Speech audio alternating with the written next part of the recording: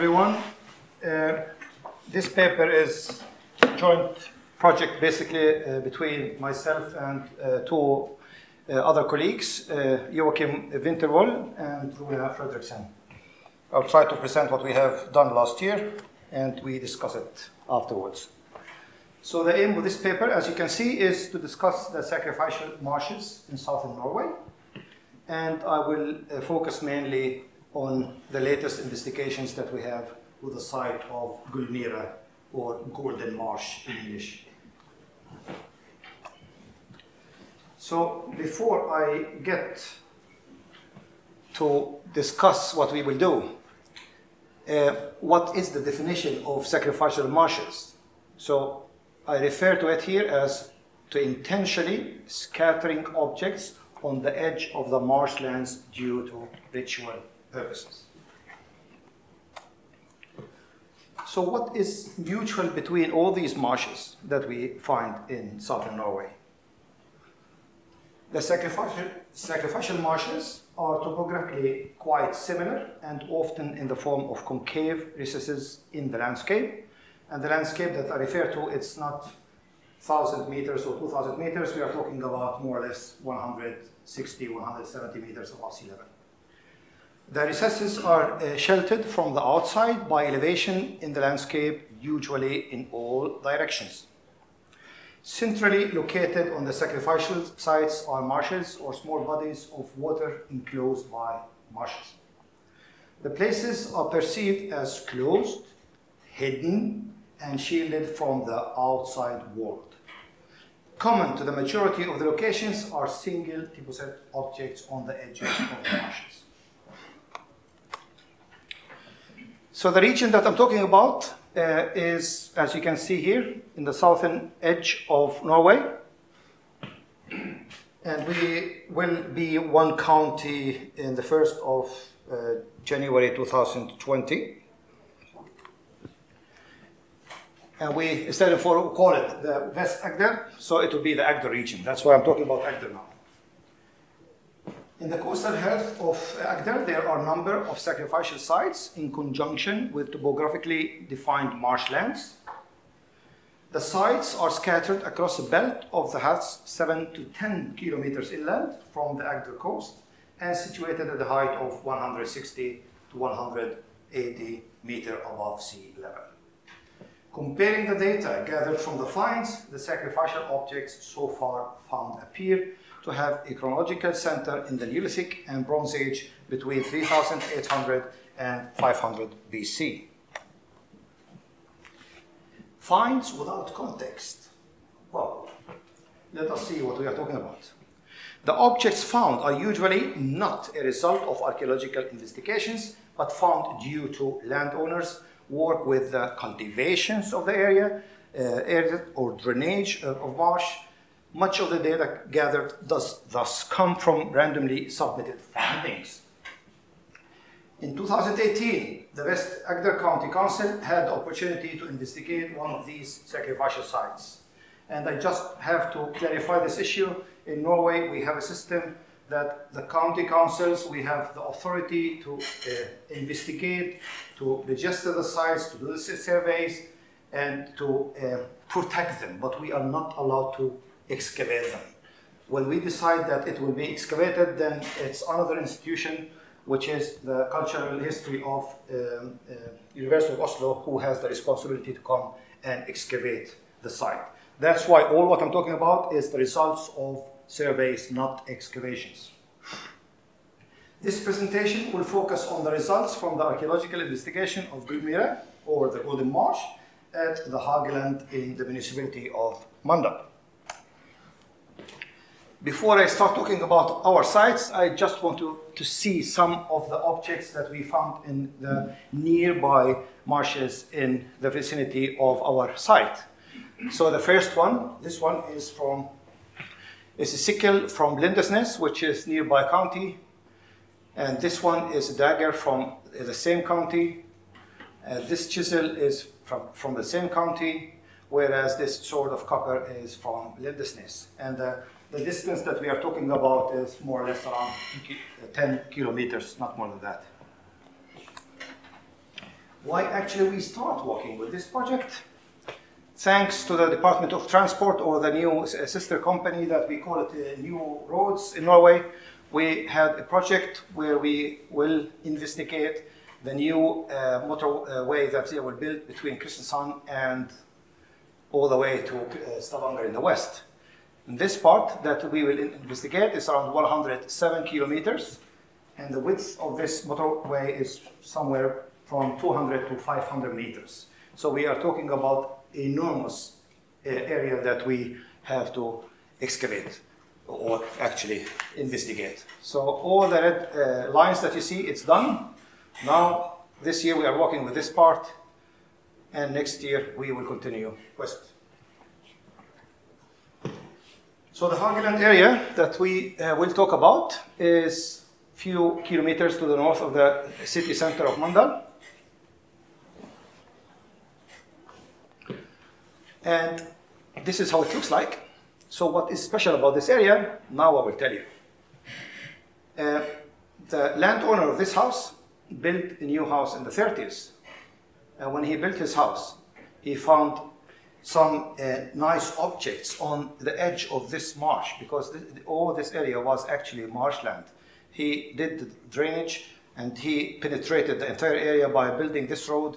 So all what we see up to today, after almost 80, 90 years, that all this area still very wetty, that I will not go voluntarily there, to be honest with you.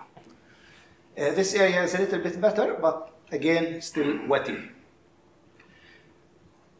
Another object which was found was here. Then we have a grave mound here. We have another grave mound there. And all these red spots are automatically protected grave mounds that we found recently. I will talk about them afterwards. So these are the objects that were found in the 30s, as you can see. And according to typology, they are dated back to the Neolithic of Norway, around 6,350 to 3,800 calibrated years before present. Here we can see the location of the grave mounds. So this is actually the marsh area that we are talking about. And here we have a removed grave mound. When they built this house, they removed this grave mound. The same is here with the stone that I was talking about. The second one is here, removed grave mound here, whereas these are still there.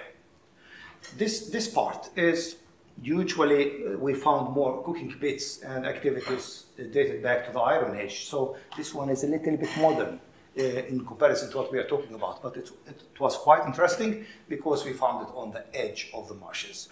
All these points that you see here, like stars, are objects that we found during the latest investigations. And this spot, if you remember, I'll talk about it later, it's the pollen sample that we took. As I told you, we do not excavate. We are not allowed to excavate, but we are allowed to do some surveys. And we use bulldozers in Norway to remove the topsoil in order to see the layers beneath the topsoil. Otherwise, we never finish what we are doing. So that's why here you can see the remains of the small investigations that we have done in the entire area.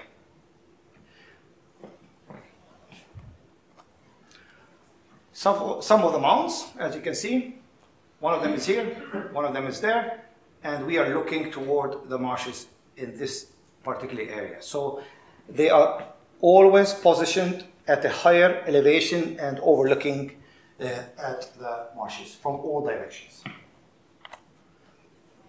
So this is the area that we are talking about. We have another grave mound here, believe it or not. And we have a third one, or a fifth one actually, that was removed here. Some of the cooking pits that we found, as you can see here, in the excavation.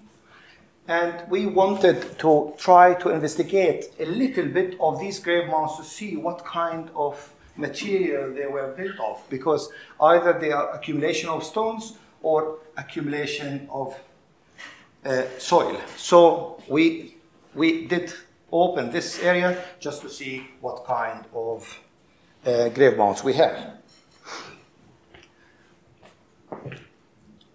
And when we start excavating this area, which was quite okay to the driver of the bulldozer to use his machine here, otherwise he couldn't come here, we found some objects which were most likely thrown from the top of the hill. These are some of the objects that we found.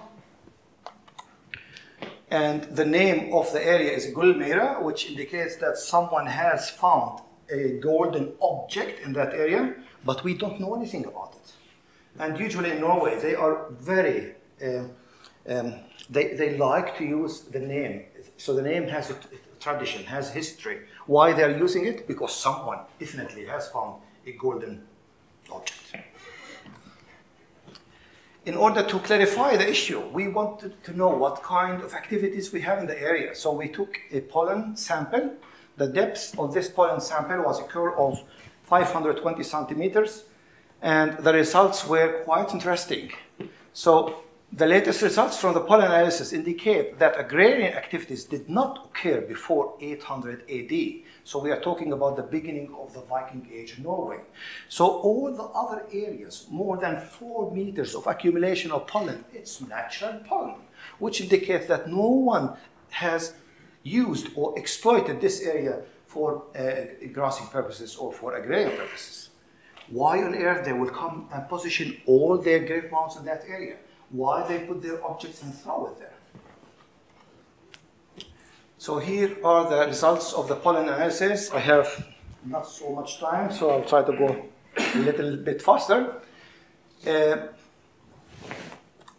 my conclusion. So the ritual activities in southern Norway were positioned nearby marshes throughout millennia. Some of these marshes are located along the coast, whereas many others are scattered across a belt in the uplands. Why people did use the marshes as ritual sites? Ancient people had respect to marshes, the unknown world. The marshes are dangerous and no one can cross them. Well, yes. They are taboo territories. Yes. You can't use boat, you can't swim, and you can't go. So basically, you're stuck. In this regard, the marshes could function as ritual territories where the ancient people could communicate with their gods without any disturbance. If someone has thrown an object in the marshes, no one will dare to touch it or remove it. So it will remain there until a bloody archaeologist come and pick it up. So my recommendations are archaeological activities in southern Norway did not give enough attention to marshes areas, usually due to time-consuming and inefficiency in conducting surveys and excavations. Dangerous, we don't have enough time, it costs a lot of money, etc., etc., etc. Based upon our new experience, we do recommend our colleagues to be more concerned when it comes to marshes and provide the necessary skills and expertise to fulfill such activities, particularly when we have a large project and we have enough money to conduct such kind of activities. The edges of the marshes are usually accessible and are safe to use a bulldozer to remove the topsoil before conducting the survey. Here we go. Thank you.